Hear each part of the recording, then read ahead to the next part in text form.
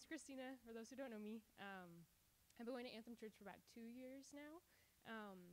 And I'm grateful that I grew up knowing Jesus and knowing God at a young age. I grew up in Washington, and I had a few years in Florida, but mostly I've been in Washington my whole life and grew up going to church. And at a young age, I had a basic understanding of who God was and who Jesus was and what Jesus did for dying on the cross for our sins. But it wasn't until 6th grade that it became personal. I just thought Jesus was a real man who died for sinners, but I didn't realize that it was personal, that it was like my sins and my things that I did that put Jesus there as well. So that was a key point in my life. Another one was 10th grade in the middle of high school. I decided that, what are the practical implications of believing the gospel? It's not just something I believe and then it doesn't change how I live. So 10th grade was when I decided to get baptized, and I really wanted to become a follower of Jesus, not just believe something and my actions don't follow. So I think from then on, I remember serving in the church in a lot of capacities, like helping with kids camps at church, helping with Greet Team, and helping with kids on Sundays. I did a lot of service trips, was really involved with the youth group, and I really enjoyed that time. I think looking back, they all stemmed from good intentions of wanting to live out my faith, but I think at some point it turned from an outpouring of believing Jesus and wanting to trust him and follow him to almost an obligation and just doing these things to earn God's love. So I think that was something that I learned, that it can start out with good intentions, but then it becomes selfish and almost I have to do this for God to love me. So that was something I learned. Another thing was when I went to college. I went to WCU. Go Cougs, anyone out there? It's about a 5-hour car drive from here, and it's basically in Idaho, so land of the potatoes. I wanted to be close but far enough away from my parents, and I think I wanted to experience life for myself, not just under my parents' ways of growing up and teaching me how to live life. And I studied mechanical engineering. It's really tough with school, but I remember freshman year was the worst year of depression and anxiety and hardship I think I've had in my life. That was a pretty rough time, and I think looking back, it was a direct result from turning away from God and trying to live life on my own, and live by what the world says is good. I don't know if you all have heard the term FOMO.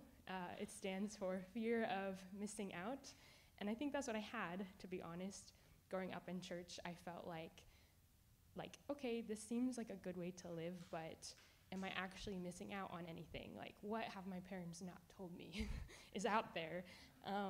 So I think that was why when I went to school and I was far away and I had no one to tell me what to do, I tried to make friends by joining a sorority. I went to parties, I drank underage, and I realized that my life apart from God is not worth it, even if that means I gain the world.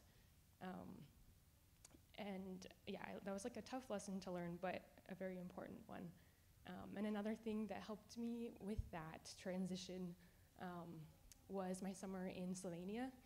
And that was when I helped out in English camp, and I was a summer intern for 12 weeks. Helped out with the English camp and the youth group and helped organize events.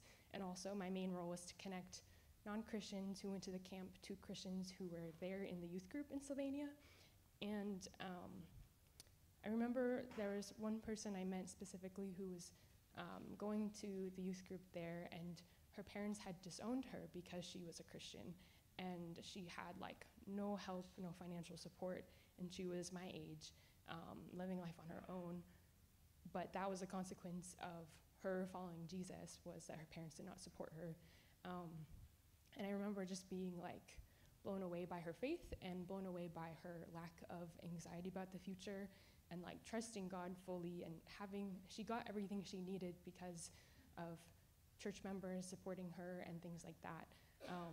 But that's when I realized there is a price to following Jesus, and it's worth it.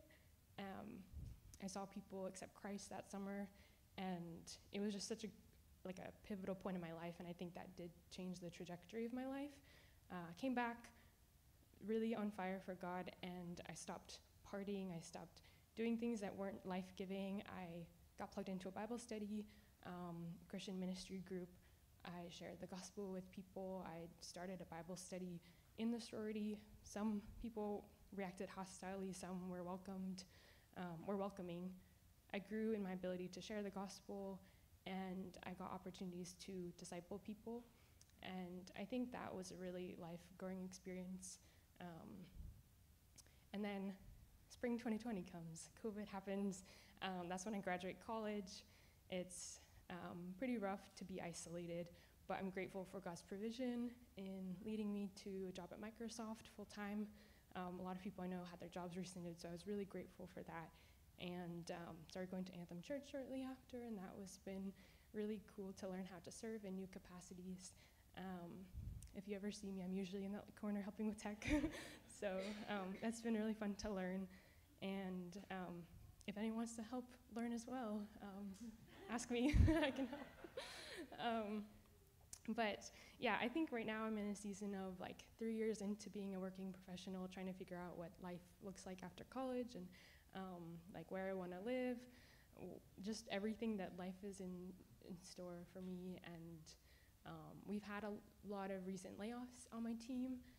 Over 30% of our team has been laid off in the past week, which has been a struggle, and there could be more. So I think right now I'm kind of in a season of the future is unknown, trying not to have anxiety about it because it's outside of my control, but I have a few verses that I've leaned to in this I don't know what the future holds season. One is a lifelong favorite verse from when I was in 3rd grade that still has been my life's verse. It's Proverbs 3:5-6. Trust in the Lord with all your heart, and do not rely on your own understanding. In all your ways acknowledge him, and he will make your path straight. I liked it in 3rd grade, but I still there's nuances to it today of trusting God first, and then he will make things work out how they should to glorify him. And then the other one is Proverbs 6:33, but I'll read the section before it because it has to do kind of with what I've been dealing with just fear of the future. It says, "Can any of you add one moment of his life by worrying? And why do you worry about clothes? Observe how the wild flowers of the field grow. They do not labor or spin thread.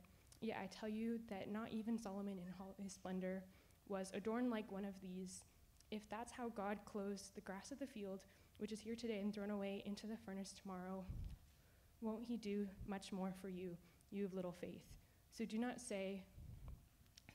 not worry, saying, what will we eat, or what will we drink, or what will we wear? For the Gentiles eagerly seek all these things, and your heavenly Father knows that you need them. But seek first the kingdom of God and his righteousness, and all these things will be provided for you." So yeah, I really like that because it's no matter what happens, no matter how much you worry, some of it's outside of our control, some of it is in our control, but focus on what you can control and seek God and his kingdom first, and then God will open and close doors as they need be. And yeah, life has its way of working things out. And yeah, that's a little bit about my testimony, my story. Thanks.